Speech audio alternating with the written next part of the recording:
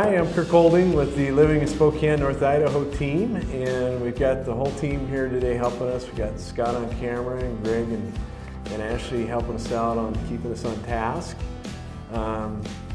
We've got, again, if you're looking to buy or sell in 9 days or 90 days, give us a call, shoot us a text. We're standing by ready to help, and things seem to be picking up here in the spring and people are getting back out looking at homes again. Today we've got a special guest that we wanted to loop in on a lender type video, and we got Nicole Shea from Mountain West Bank. She's the VP of the loan department over there, or are you president? I'm vice president. Vice president, yeah. Got it right.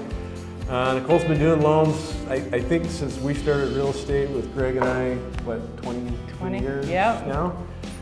Ish. So doing it a long time. She knows what she's talking about. She's got lots of experience. I love that she can handle complex stuff, and you're a first-time home buyer, easy stuff. If you're a business owner and you've got lots of LLCs, assets, complicated tax returns, Nicole is an expert. Whether you're just starting to look for a home, she's got a heart of gold and can help you get ripping. So we've got some questions we've prepared that we wanted to quiz Nicole on to help us get a better feel for what's going on with loans in the climate today, and we're going to get to that right now.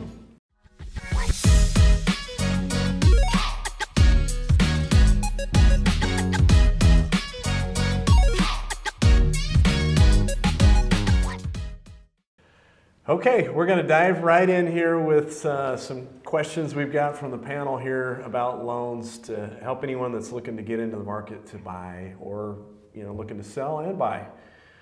First question we got, we're just going to hit them here. Nicole, one of the things that drives me nuts is people say, "Oh, I can just refinance," and refinancing is free. Nothing's free in this world, but what does it cost to refinance? That's a great question, and there's not an easy answer to that, but I would say a rule of thumb is it costs about 3% to refinance, but you can kind of control what the costs are to refinance. One of the things is dependent on the time of year you refinance, because we have to set up a new escrow account. So you currently have taxes and insurance in an account, and we don't get to use that account, so we have to set up a new one and put several months of taxes and insurance in that. So that's going to be part of your loan cost, is setting that up. We have to get a new appraisal, new title insurance, and do all the loan pre-qualifying. So all of those have fees.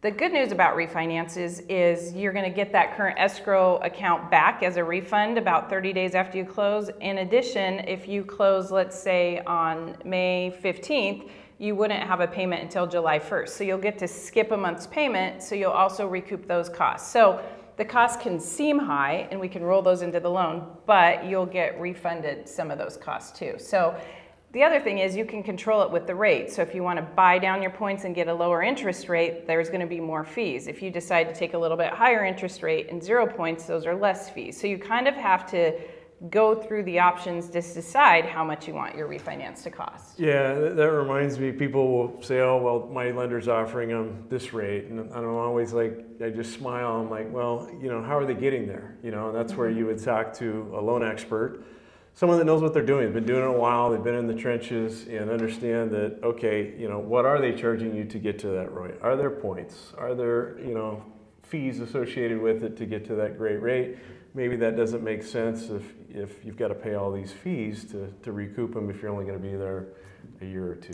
So yeah, I think there's a lot of online lenders that advertise these really low rates, and they get you that rate, but they don't explain all the costs behind getting that rate. And as long as you have equity, they're wrapping all that into the loan, and you don't even know it, because they're not explaining things to you, and you're just happy to get that low interest rate. So you really want to understand the costs that when you're doing a refinance. But a lot of times it makes sense. I usually say if you can improve your rate by 3/4 or more, it's worth it to refinance, because you think about it, homes still are appreciating in value, and even though you're adding more to your loan, it's going to go up quicker than that amount you just financed into the loan, especially if you're saving an interest rate. Yep, great. Next question we had, what's the most important steps for a first-time home buyer to get pre-approved? There's so many steps, but it's talking to a lender and understanding your income and understanding your credit score and what your debt to income is. Sometimes people, they have a lot of income, but especially if you're self-employed, which I think we'll talk about later, but what can we count as income? Some of the hardest things for a lender to qualify is if you have been on your job.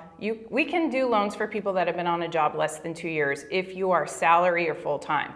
But if you're part-time, we want you to be on the job 2 years. If you're self-employed, we want you to be on the job 2 years. If you get commission or bonus or any income like that, we can't use that until you've received it for 2 years. So although it seems like you're bringing home money because you're on commission or bonus income, we might not be able to use that income. So it's really important to understand what can be used or what can't be used. Yes, and as you can tell, she just mentioned 10 things. There's a lot to it. It drives me nuts when, a buyer says, "Oh, I'm pre-approved," and it's with maybe an online company that they got in 2 minutes as advertised on the commercial. And you and I both know that, to look at tax returns, look at credit reports, everything that's involved, your bank statements, verify your income, to really get truly pre-approved, that could take a week, easy with a sharp lender. And it, just is super crazy that buyers go out with these quick little approvals online and they're out shopping, spending money, putting earnest money down, and they really haven't got pre-approved. And the more documentation you provide, the better chance you're going to get the real story and catch all of the facts. So it's important to have your credit checked. It's important to look at the income, and it's important to look at the assets too, to just make sure we can document those. Okay, moving on. Can I buy a house if I'm self-employed? I know we touched on it a little bit in the last one, but what's the deal? Self-employed, running my own business, how do I get a loan? You absolutely can. The change is, a few years ago, we used to have stated income loans for self-employed borrowers. So if you stated your income and you had good credit, we could give you a loan. Now, after the crash, we want to verify your income. So if you pay taxes on it, that's the income we can count and we can get you a loan. So sometimes when you're self-employed, the advantage is writing off all your expenses so you don't show any income and you don't have to pay any taxes. But loan time, that's a challenge. And typically we have to average 2 years of your self-employed income. So we need to see income for 2 years and we average it. So if you show income on your tax returns, then that's the income we can use to qualify you to buy a house. So that's kind of the key. A lot of times we can look at your tax returns and say, well, next year if you show this amount of income, then you should be good. So we like to look at them kind of ahead before you file. Like a long ways ahead. So, I mean, if you're needing 2 years of good reportable income to buy that house that maybe you're going to transition into or trade up, really, you want to start that process maybe even 2.5 years ahead. Sometimes, in some cases, if you've really been writing off a lot and used to doing that as a business owner, that doesn't necessarily work for buying a home. No. And so I've kind of told people when you get with your accountant and if you're in that boat, maybe maybe even 3 years ahead, start the conversation with your accountant and with your lender saying, hey, what do I need to report for income here to qualify for, this house? Yep. And then decide with your accountant what makes sense to write off that year, those next 2 years or a year or whatever it is after you guys talk. But there's a lot of moving parts for sure if you're a business owner and how you're reporting your income versus, and how it works with lending standards and what they use for your debt to income and stuff. So yeah, I think having that conversation with the accountant is important too, to let them know, like, I'm trying to qualify for a home. So they are now in a different gear of not writing everything off, but showing you income.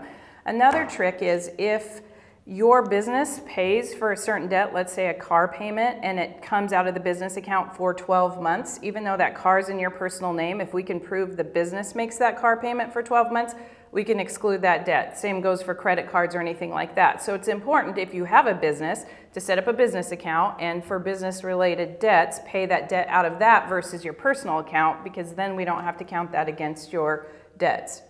Yeah, great. So yeah, moral of the story is get started on this stuff early if you own your own business. Next question, moving on here, all-in-one construction loans versus traditional loans. Gosh, complicated world I found in these building scenarios, but it comes up all the time. What do you say to some of these questions? Well, I think construction loans, I kind of say, are advanced loans compared to buying a house, because you can get into a house with zero down if you use Washington Bond or Idaho housing. You can't on construction loans. You've got to have equity and you have to have a bigger down payment. You also have to have a contingency account and reserves. So there's a lot more money that needs to be documented for a construction loan than buying a house. So buying a house, you could do 0 down, 3.5% down. So it's easy to get in your first house. Well, now that house is going to appreciate and you're going to get some equity. So then maybe it's time to go build a house. And so maybe you'd use that equity as your down payment. There's other times when you're gifted land or you inherit land or something like that. And so now you've got a piece of land that has equity in it. That can count as your down payment and you can build a house. And there's so many advantages to building because you get your dream house. It's custom. It's everything you want. Mm-hmm.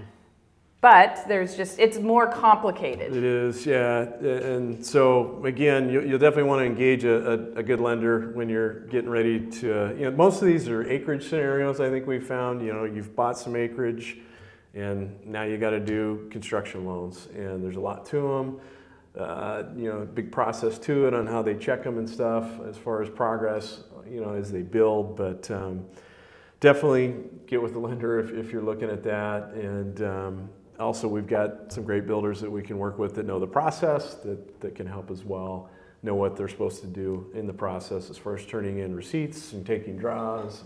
Yeah, I would say there is a third person in your loan when you're building. You have the builder, and so you want a reputable builder that's going to pay their subs and not put liens on your property. So most banks will vet builders and make sure we don't verify their quality of work, but we just make sure that they have been paying their bills on time and things like that. But you do have another person entering that whole scenario. So the other question I get too is, do you buy the land? People try and do it all at once. It seems like with a lot of banks, they want to see you've owned the land, maybe even held it, seasoned it for a little bit. Going into that construction loan, what have you seen with that? What are they expecting as far as, do they want the land paid off? It just depends. No, it's all about we look at the project cost of the value of the land plus the cost to build, and that's what our project should appraise for, and then we'll lend up to 90% of that. So if you've owned the land more than a year, we can use the appraised value. Okay. If you've owned it less than a year, we use what you bought it for. So if you got a really good deal on the land, you might want to hold on to it for a year, because now we can appraise it and use that value, and you just got yourself more equity. Now, if you inherit the land, we will get an appraisal and we'll use that value, versus if you just purchase the land, we'll use that price. Okay, great. Just touching on a few things on this. There's a lot to it, but a lot of good information for construction loans. We're going to hit the next one here. The other question we get a lot is, hey Kirk, I want to buy an investment property. What are, it could be a rental, could be a fix and flip. How do we do it? And I always start with, how are we going to pay for it? Are we paying cash? What are we doing on a loan? And again, with investment property, it's a whole nother can of worms, or different process, if you will. Nicole, how do you buy an investment property with a loan? Well, if you are buying a non-owner occupied, you can do 20% down, but if you put 25%, you get a little bit better interest rate, which can help with the cash flow.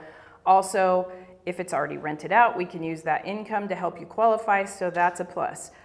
I would say the smartest people buy their primary residence, live in it for a year, turn that into a rental, and go buy another primary, and every year you can do that. The smartest loan I've ever seen is buying a FHA with 3.5% down fourplex. You live in one unit, rent out the other 3, then turn that into a rental, and then you can go do that again. You can only have one FHA loan at a time, so you can only do that once. But there you get 4 units after a year, and then you can go buy a primary or duplex and do it again with conventional, and you'd have to have more money down. But if you can be patient and do them one at a time, you get the best rate on a primary, then you convert it into a rental and then go buy more. Otherwise, you've got to have cash, and you got to have a lot of cash, because you need 20 or 25% down, and you want it to cash flow, so you need your rent to pay your mortgage payment. Yeah, it's every time we've kind of run this scenario in this new interest rate climate that we've had the last few years. I watch the buyer's face as they look at the good faith estimate with a 7, 8, 9% interest rate, because they're higher than owner occupied, and you're like, wow, how am I ever going to get rent to cash flow? And I'm already putting 20% down. So love that idea. One of my regrets, wish I would have done it more. I know Scott's doing it right now. One of his is move in, stay in it for a couple of years, get that, you know, owner-occupied rate, and then, you know, move on to the next one to start building those rental portfolios and building wealth, building assets. So great advice. And in your case, when you're living in one, you might, hopefully rates will come down by the time and you refinance it as a primary before you go buy the next investment. And so you can get the best rate on that, because once you leave it, it's now an investment property and you don't get that rate. But you get to write it off on your taxes, on your Schedule E. You get to write off mortgage insurance and taxes and insurance. So it's a great write-off once you start getting investment properties. Yeah, I think we're going to see more of that. People, you know, starting as owner-occupied and staying the course there, and then converting those into rentals down the road, just so you can cash flow and deal with the lumps and bumps that come along with you know, property management and owning investment property. Yes. Next one, how much do I need for down payment, and are there any down payment assistant programs out there? So FHA only need 3.5% down, and there's some conventional loans with 3% down. Both Washington Housing and Idaho Housing have down payment assistance where they'll give you the money, but it's really a loan against the house for the down payment. So it allows you to get into the house. Now, the rate is higher on those. So I say, if you can beg, borrow, or get a gift from family members for that 3% or 3.5% down, that's the best way to get in the house, because you get the best interest rate and then you're in the house. But VA has 100% financing if you're a veteran, or USDA, but you have to be in certain geographical areas, can qualify with 100% financing. So there's some of those programs around. And again, with any down payment assistance, you're going to pay a little bit higher rate. So that means a lot of times you can qualify for less of a house if you take that. So if someone will gift you the money for the down payment, that gets you in the house, and that can work too. Yeah, no, absolutely.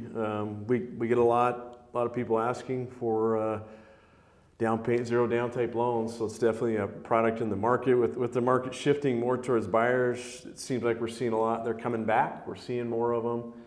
And sellers are open to working with buyers to help with some closing costs, it seems like. So definitely part of the market that we're seeing right now. I believe so strongly in home ownership. I've seen couples that have bought a house, and 2 years later they go to sell and they've made $50,000 in appreciation. And so then suddenly now you've got that down payment to buy another house. Like, it's kind of like a 401k. It just goes up in value. So it's a great investment, even if the rates are high. But if you can afford it, you'll grow into that house. We just want to make sure you can afford it, but it's a good investment. Okay, hopefully you've stuck around for the end of the video here. We're getting down to the last couple questions we got, and there's some good ones. Question is, what's kind of the advantages, disadvantages of traditional conventional loan versus VA, FHA, or even USDA? Good question. So we call VA, FHA, and USDA government loans. So those are a lot geared for a first-time home buyer, and so sometimes there's more flexibility on them.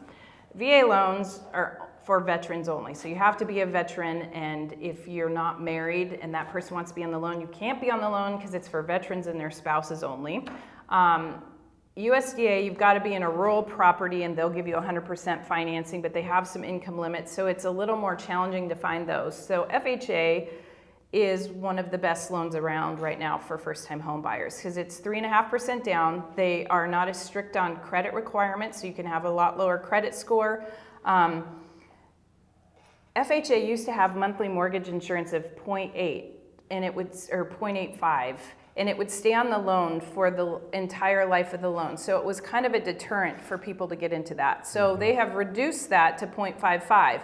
FHA rates are about 1% lower than conventional right now. So when you go on a conventional loan and if you put 5% down, you're gonna have mortgage insurance, which is insurance that you're not gonna default on the loan.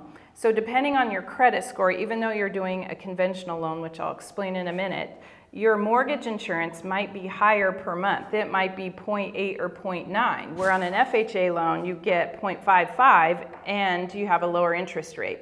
So people are nervous about FHA loans because sometimes houses, they have a higher FHA, VA, and USDA all have a higher standard of when the appraiser goes out there, there has to be a specific appraiser. But they also look for peeling paint or safety issues, like the wall covers have to be, or the plug-ins have to be covered and railings can't be too wide. So sometimes people, when they list a house, they want to say as is and they don't want a government loan. But in this market, I think we're starting to see more houses that are listed are just fine and they will go. So that's where you need a realtor to tell you, will this loan go FHA? Because FHA is a great loan right now because of the interest rate environment we're in. Sometimes when your credit is really good and you've got 5% down, we kind of run the scenarios. And if the mortgage insurance is less on a conventional loan, even though the rate's higher, it might make more sense to do that loan. The other advantage of conventional is that mortgage insurance falls off when you pay it down to 78%, where on the FHA loan, it stays on there for the life of the loan. But we know we're in a high rate environment, so most likely we're all going to refinance within the next couple of years when rates go down. So if your FHA loan, you had that lower interest rate and lower mortgage insurance, and then when you refinance down the road, you have more equity, you could refinance into conventional. So you don't have to stay in that FHA loan forever. It is, yeah. And I love, explaining the differences. Kind of the second question typically we ask a buyer, have you talked to a lender? And then two, what kind of loan you're doing? We need to know what kind of loan, because depending on the real estate market and the climate, like when it was the seller's market the last 4 or 5 years, it was tougher to get some of these FHA, VA offers, USDA, because there's more steps to them, more perceived headache sometimes on some of these, and so sellers were saying, nah, I'm going with cash conventional.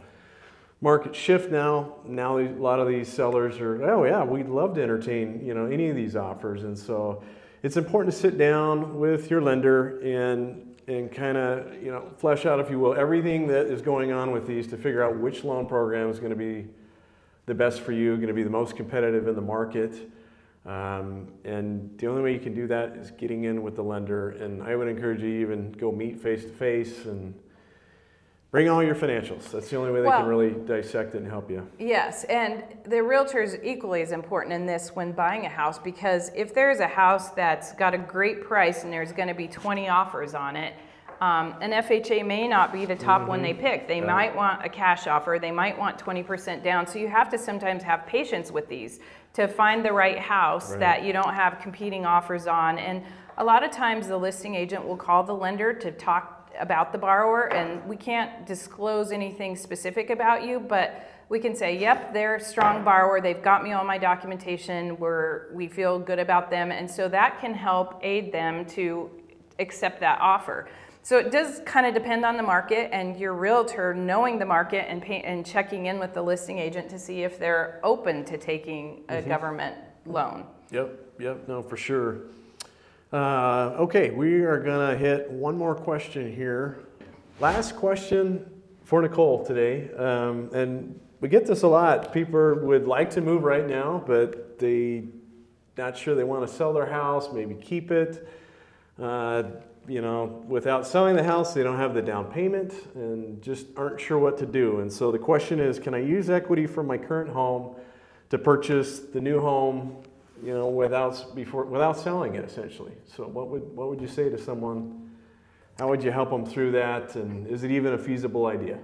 It depends. It depends on your income and your debt. So if you want to retain that house and your goal is just to retain it long enough to move into the new house and then sell, you could take a home equity line, which is pulling some of that money out of that house and using it as the down payment for the new house. So during that time, you'd have your first mortgage, you'd have your home equity line, and then you'd have your new mortgage. So we have to make sure you can make all three of those payments. Now when you sell this house, you're going to pay off that home equity line and you're going to pay off your first mortgage, so then you're just set with the second mortgage. So that sets you up well, but you just have to make sure you can qualify for that. Now if you're planning on turning that current home into a rental, if you get a rental agreement and the deposit and the first month's rent, we can use 75% of what you're going to rent that house to offset that mortgage payment.